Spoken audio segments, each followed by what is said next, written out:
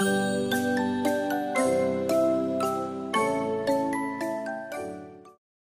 the first day of Christmas, something made by me, a fairy for the Christmas tree. Okay, so in the kit we have, for the Christmas fairy tree topper, various colours of felt, like blue, turquoisey green, like a pale skin colour and a white fabric with a little star, ribbon and various coloured threads and a pipe clean. Here are the templates, so you print them, download them from Mollie Makes magazine and cut them all out individually.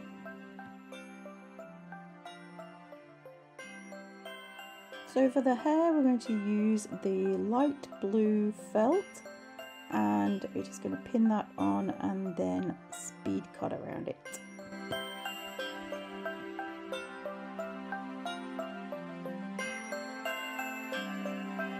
Next is the face, and we're going to use this light sandy coloured and cut out. Next we're using one of the skirt pieces and the star also in light blue felt, as seen in the middle part of the picture. So cut those out.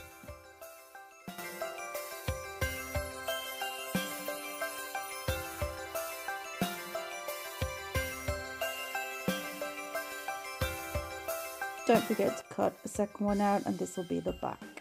Sticking with the blue, we're going to now cut out the back of the hair also. Moving on to the white shape, this is the top of the dress and one of the stars.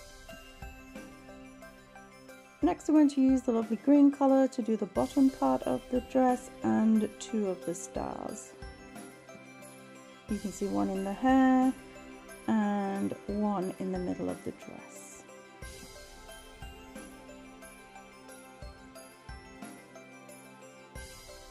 So in this kit is a piece of card, and that's what keeps it all together. You need to just trace around it and then cut it all around, and this will help the fairy stand up. So first, positioning the hair on top of the face, we are going to use a running stitch. I used a running stitch, it says to use a whip stitch, but I prefer a running stitch, all around the hairline to secure. Each strand comes with, each skein comes with 6 strands. I like to separate 2 strands at a time to use to stitch with. So you'll see there are 6, just try and separate 2 and pull down. This doesn't always end well. Mine got knotted up quite a lot and ended up wasting quite a bit. Once on the needle, I like to double the thread over and make sure all the threads at the bottom are together, and I'm going to do a ninja knot. So you have your needle facing the opposite way to the end of your thread, like so. Hold on to the top of the needle and wrap around the point 3 times. Hold on to all the threads and then pull in a downward motion, and there should be a knot on the end, known as the ninja knot. Then stitch around as you wish. I'm using a straight stitch here.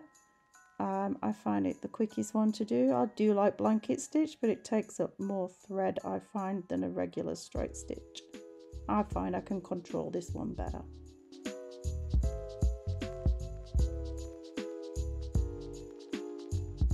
Next, we're just going to trace the eyes, the eyebrows and the mouth, and I'm just using a regular pen to do this.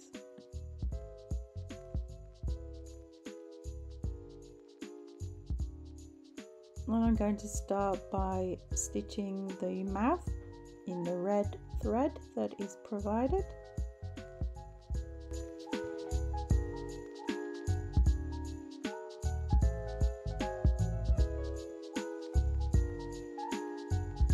Next we're going to do the eyes, starting with the eyebrows, and then we'll work our way around the eyes and then the eyelashes. So that is next. So just starting with the eyelashes at the side, and then do around the outline, and then fill in with a satin stitch.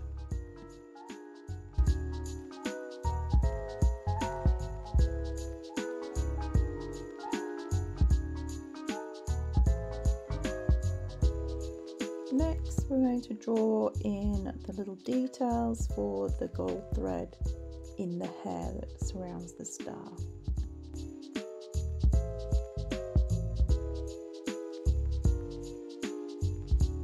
With the gold thread, continue stitching all the parts that you've just drawn. This thread is very tricky to use. It snaps and gets stuck quite a lot, and it's really hard to thread onto the needle too.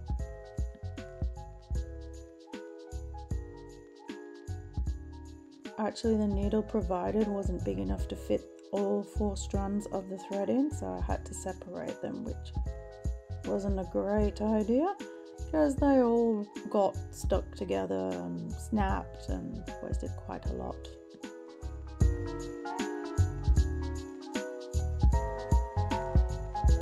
Luckily, it all worked out well and it actually looks quite alright.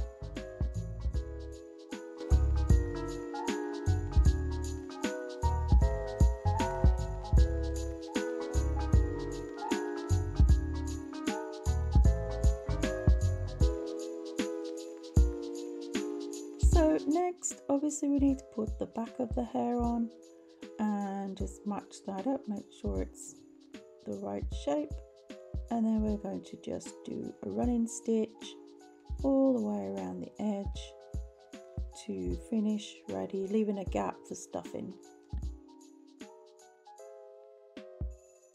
Not sure why this part of the video was pale. So now you're left with a gap ready for stuffing later. With the felt arms, we're going to fold them lengthwise and starting at the curved edge, stitch around one long side and leave the straight edge open.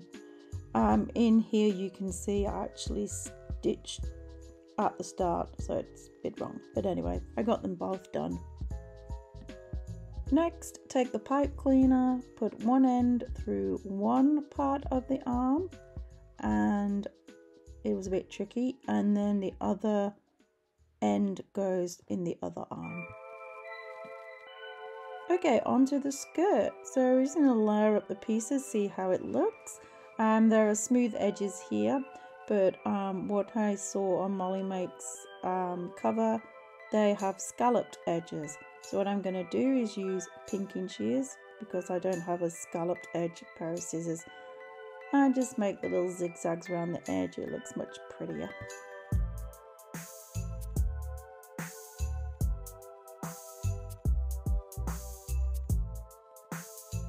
Next, I'm just going to stitch between the zigzag parts.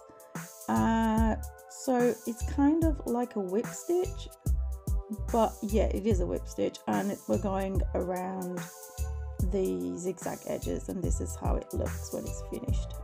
After that, we are going to draw on our little template for our next set of gold thread. For some reason I didn't have a video of me doing this, but here it is finished, and I've just laid on the stars, and they are the next to just stitch on. Now to the little star that she's holding, we're just going to use the gold thread still and do some little twinkles on each of the corners.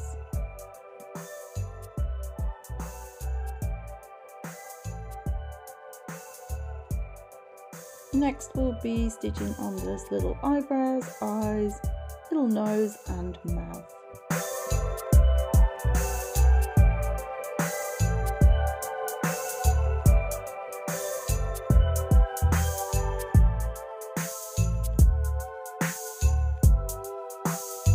You can see I'm using a regular straight stitch here.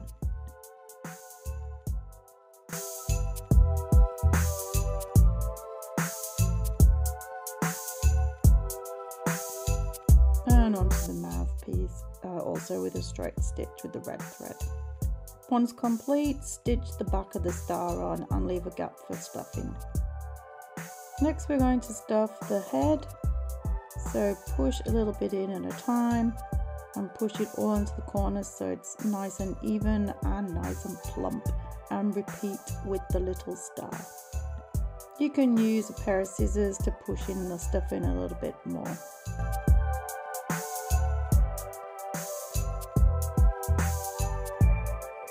Going to just sew up the gap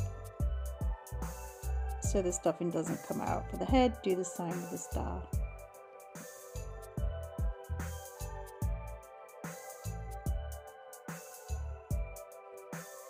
Fold around to the back with the skirt, line it up at about 5mm and straight stitch it together. Mine was a little bit longer on one side, so I'll take that bit off with the pinking shears later. Just to get a feel of how it sits, push it down and you should have the 2 slits in the top. Then we're going to take the pipe cleaner arms and put them in the 2 slits that you have cut ready.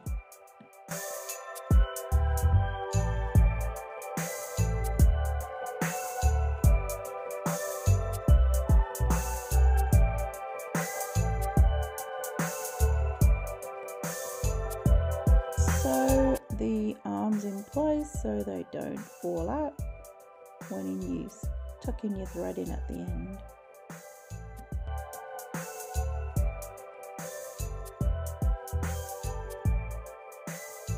Here I'm wondering when I should have left the gap open so I could stick the head inside, but I ended up just stitching the head to the top of the neck, which did hide the mouth a bit, as you'll see in the end, because the ribbon has to go around with the button on as well. So anyway, let me know what you think in the comments below. With the button and ribbon, I created the bow first and stitch the button on top of the bow, and then I'm going to attach that to the fairy, and making sure I go through the 2 holes in the button. Here I took out the cardboard insert just to make sure it's nice and secure. I used a bit of masking tape to stick it down, so hopefully it won't come out and will last a bit longer. I'm going to stitch the little star to her hand, and then she can hold a little star forevermore.